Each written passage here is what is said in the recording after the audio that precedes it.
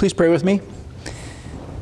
May the words of my mouth and the meditations of our hearts be acceptable to you, O God, our rock and our Redeemer. Amen. We're continuing our Lenten journey by going through the book of Luke.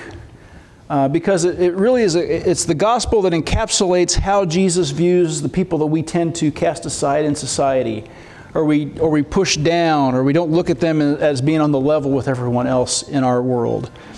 And so we're going to take a look today, we're going to continue that rather, and one of our guides for this is a book written by Reverend Adam Hamilton at United Methodist Church of the Resurrection. What I'm basically doing is taking Adam's book and using some of his stuff that he's provided as a possible outline. I'm injecting some of my own stuff in there, and hopefully we're enjoying this, and we'll have a good time through the rest of Lent as we do this together. And one of the groups that are identified in Luke as those groups that have been held down, and we still have it today, right, is women. And so today we're going to talk about what Jesus had to say about women, both in his words and his actions. But I want to start off with this. I want you to think for just a moment.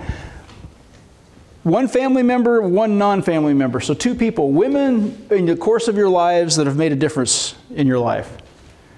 Think of the relative and the non-relative. So the relative, at least for me, is pretty easy, but it's kind of, at the same time, it's kind of difficult because there's so many. You know, so I had my mom, I had my grandmother. She's the first one that read the Bible to me. I have an aunt that to this day is still like a second mom to me. Those are relatives, but I've had a lot of others, you know, and maybe you have too. It could be that non-relative person. It could be a next-door neighbor. It could be a coach, a boss. If I were to answer the question about the non-family member that really had an impact on me, it would be a woman named Roxy Whitaker. Roxy was, I bet she wasn't more than 5 feet 2 inches tall. She drove a really cool yellow Camaro, though, when I was a kid. And I lived right across from the elementary school. She was a teacher, and I could see her pull up every day. From the time I was in kindergarten, I loved that car. And then when I got to 6th grade, Roxy was my teacher. She was the first black teacher that I'd ever had. And all that's just to say that this was Leavenworth, Kansas in the 1970s. So there weren't a lot of black teachers to start with, but I had Roxy Whitaker. And the reason Roxy was so important to me, and the reason I kind of kept in contact with her for a little while anyway, I lost contact a long time ago, but she was the one that taught me to study. She's the person that looked me straight in the eye and said, "You're better than this. You can do better. You can work harder, and I'm going to make sure you work harder." She's the first of 2 teachers in my entire life that gave me a C. I got a C+ in science in 6th grade, 1/4. She didn't like the project that I did about Mexico City. I still remember that to this day. It still sticks in my craw. But after that assignment, I went up to her and asked what was going on with this. And that's when she told me, "You're capable of much better." And to be honest with you, until that time, I had coasted. I didn't have to work very hard. But Mrs. Whitaker taught me to study. Now, our country has come a long way when it comes to gender equity, but we still have a long, long way to go. I think the women in the room might be nodding their heads here, but think about these things. So since the 19th Amendment was passed in 1920, that's when women finally had the right to vote in the United States. So we're only 103 years into this thing of women even having a voice at the ballot box. That's kind of amazing to me. To this day, women make on average 80 to 84 cents on the dollar that a man in the same position, same skill set earns on average. When we look at the U.S. House of Representatives and the U.S. Senate, even though women make up a little over 50% of the U.S. population, fewer than 30% of the positions in those 2 elected offices are women. In our own denomination, the United Methodist Church, only 5% of women, of the largest churches, so the large churches in our denomination are only led by women 5% of the time. That's kind of an astonishing statistic for a denomination that builds itself on social justice. Obviously, we have a lot of work to do. And of course, we all understand the idea of women face much more violence and sexual harassment. In fact, 1 in 6 women in the United States will be assaulted in some way, shape, or form during their lives. That's a stunning statistic. Now, to understand why I'm getting into all this, I want you to, Luke is a book that helps us to see how Jesus viewed women 2,000 years ago. And the reality is, Jesus, as we're going to learn, didn't look at women as being subservient, didn't look at women as being less than. In fact, Jesus elevates women, especially through his actions. And I think actions speak a lot more than words. And we're going to see that today. But to get an idea of just how important and how revolutionary Jesus was when it came to women, we have to understand what that society was like that Jesus lived in. First century Palestine was no different than anywhere else in the world, really, at that point. And so some things about women in that era, women couldn't testify in the court system that they had because women were deemed to be not intelligent enough to get facts straight, to share in such an important venue. Women were not permitted to be rabbis. They weren't permitted to be priests. They weren't permitted to have any kind of power in the temple structure of the day. And just to show just how little women held influence in that era, look at your Bible. If you were to count how many people were named in Scripture, you get about 1,700 names throughout the entire books, all the books of our Bible. Only 137 of those are women's names. So to say that it was a male-dominated, misogynistic society as bad as ours is today, it was actually way worse back when Luke was written. But there's good news about Luke. Luke mentions women way more than any of the other Gospels. And Luke often tells the story of a man, and then he tells a parallel story involving a woman in some way. So if you want to get a good experience of biblical girl power, read the book of Luke, because you're going to get an idea about what this author at least had to say about it. And the other thing that's really cool is that Luke actually gives credit to women for what they do.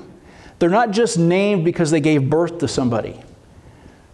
They get actually some recognition. So one of the things that Gail read earlier was Luke chapter 8, verses 1 through 3. And it names, first of all, that's a unique thing. They actually name the women. And some of the women that we hear, Mary Magdalene, Joanna, Susanna, and quote, many others. And Luke says what they did. It says that they, quote, provided for them out of their resources. In other words, these women bankrolled Jesus' ministry. They provided the resources necessary to move people from one area, one town to the next, to pay for the food, to help them get whatever they needed resources-wise. These women helped pay for that. That's pretty impressive. What would Jesus' ministry have been like if those women didn't play a part? How would it have been different? I don't know the answer to that. Now think about the women I asked you to put in your mind, that relative and that non-relative. What would your life be like if either one of those people had not been part of your life? How would your life have been different?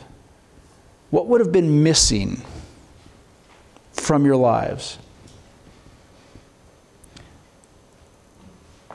One of the stories that we hear in Luke is a great compare and contrast narrative, and it's a sibling rivalry kind of story. Mary and Martha. Some of you know this story well, and some of you maybe not, but we're going to go through it today. It's a story about two sisters. It's a story about gender roles in first century, and it's a story that has a little bit of a twist at the end because of how Jesus reacts. We're going to read this morning. It's Luke chapter 10, verses 38 through 42. While Jesus and his disciples were traveling, Jesus entered a village where a woman named Martha welcomed him as a guest. She had a sister named Mary who sat at the Lord's feet and listened to his message. By contrast, Martha was preoccupied with getting everything ready for their meal. So Martha came to him and said, "Lord, don't you care that my sister has left me to prepare the table all by myself? Tell her to help me."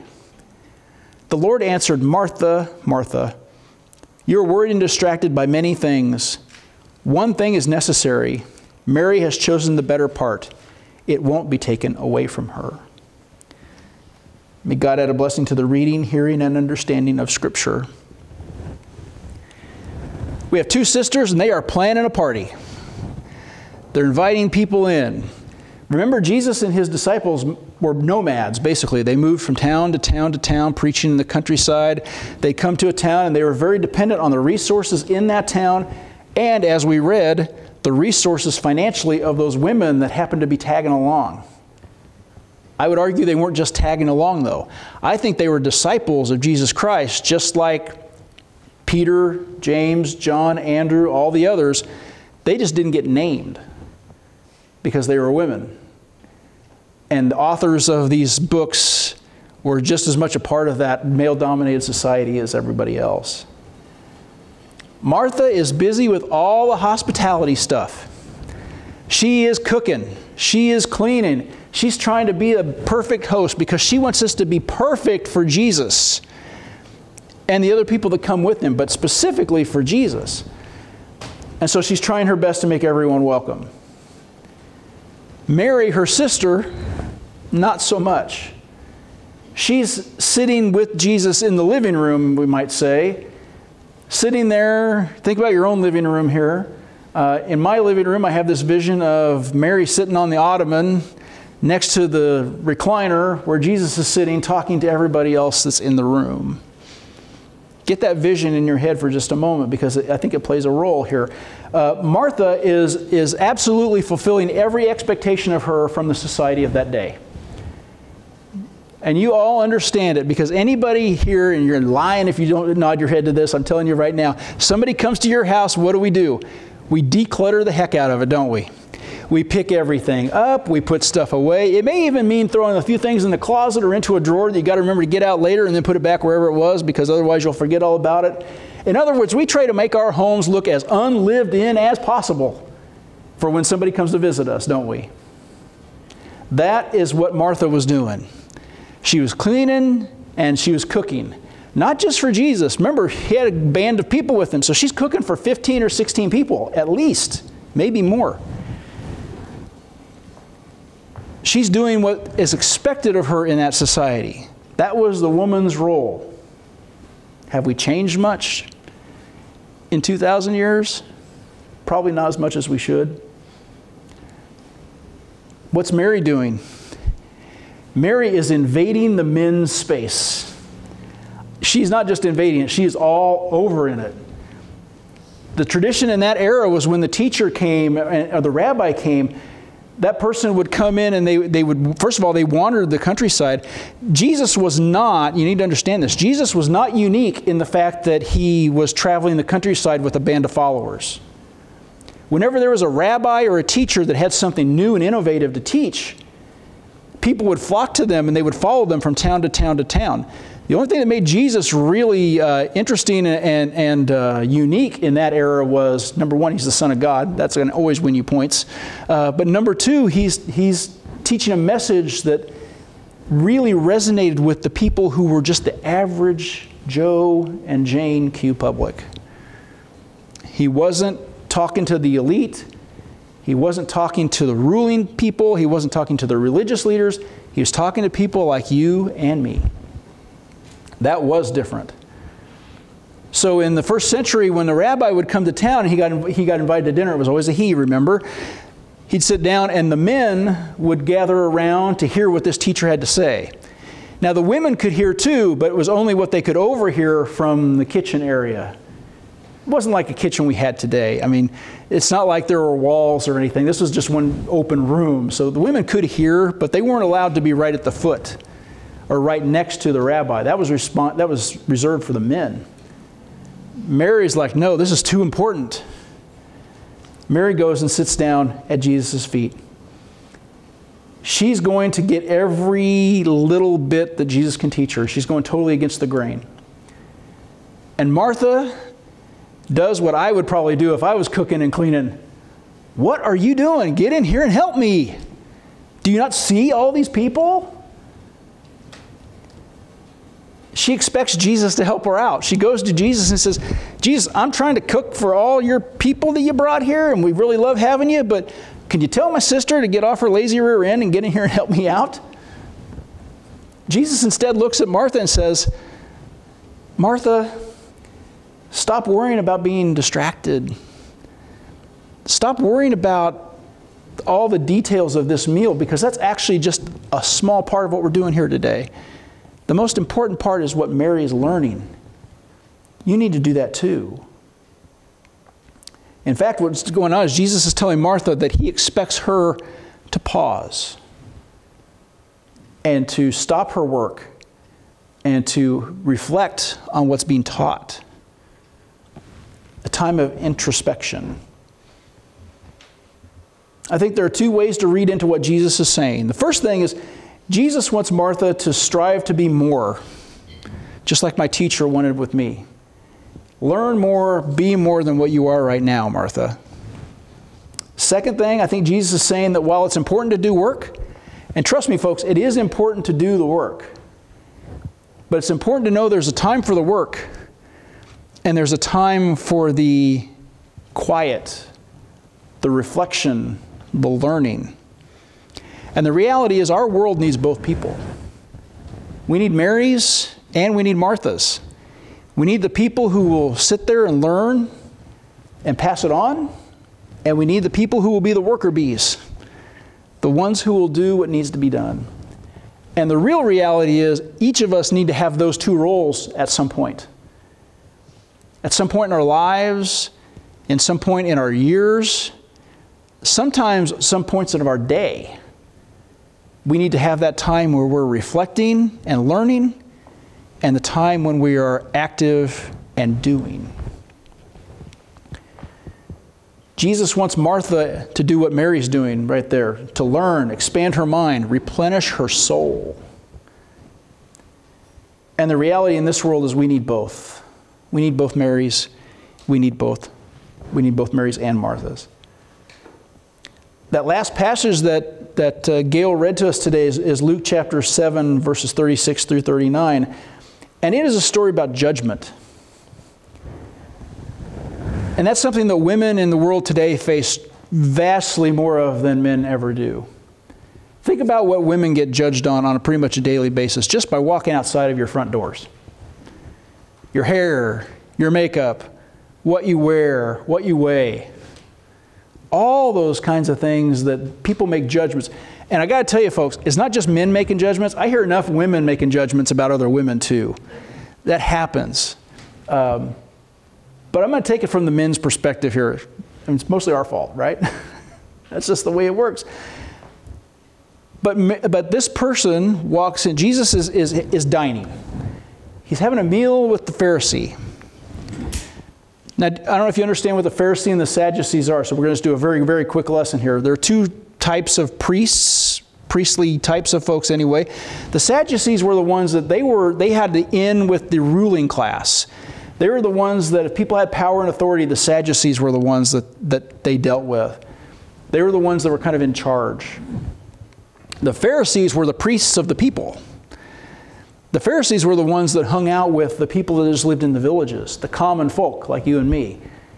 So the reason you see Jesus interact with the Pharisees a lot more often is because Jesus is with the common folk. The Pharisees are with the common folk. That's why they intersect so often. The Sadducees, Jesus, he's dealing with the people. We don't care about them.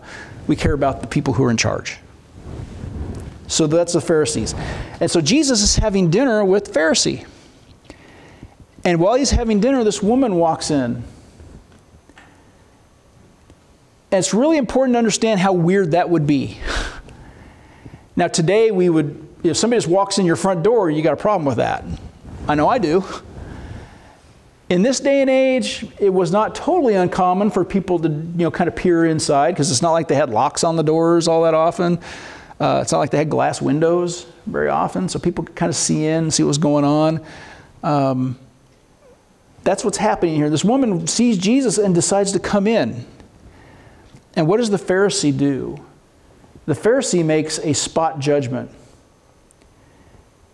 Now, we don't know what Simon, that's the Pharisee's name, we don't know necessarily what he thinks this woman's issue is.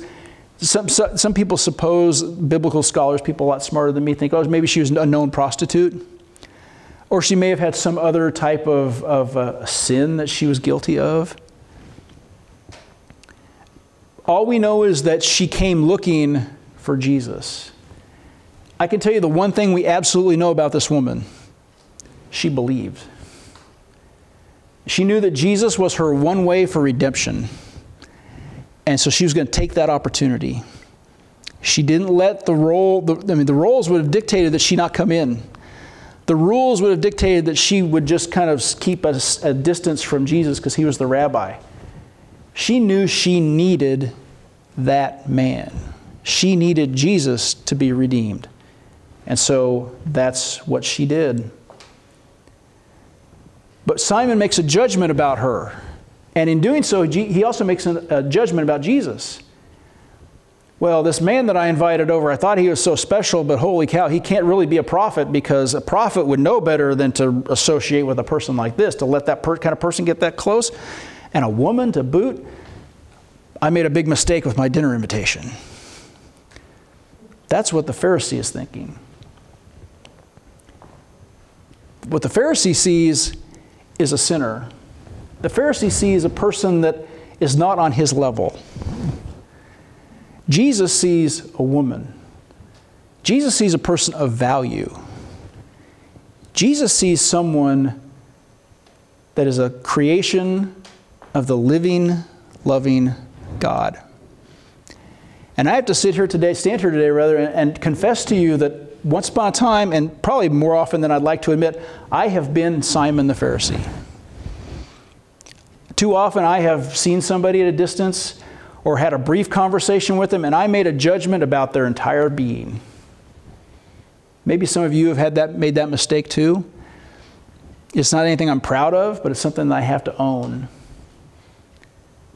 Because Jesus' reaction to this woman is so very different than what mine would have been. I probably identify more with Simon the Pharisee than I want to admit.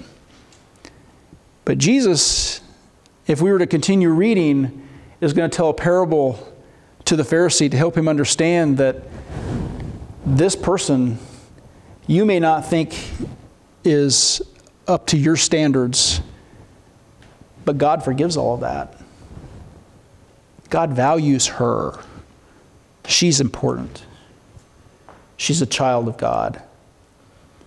And the good news that we have out of all these stories today is that you need to know that too. God values you. Doesn't matter if you're a man, especially if you're a woman, you need to understand God values you. And that's where we're going to end today. So if you feel like you've been kind of cast aside, and women have every reason to think that, the way that politics have gone in recent years, some of the advances we've made have kind of been tampered down, you need to know that Jesus values you. Jesus sees you as equal. You are valued. Let's pray. Loving God, we sometimes get it all confused. When we should be in action for you and when we should be still and to listen. We ask that you grant us wisdom to understand when each of those skills is needed to further your kingdom here on earth. Help each of us in our own way to be advocates for women. Help us to avoid judgment of others. And help us to see all people through your eyes as people to be treasured. We thank you, Lord, that all of us are valued. In Jesus' holy name we pray. Amen.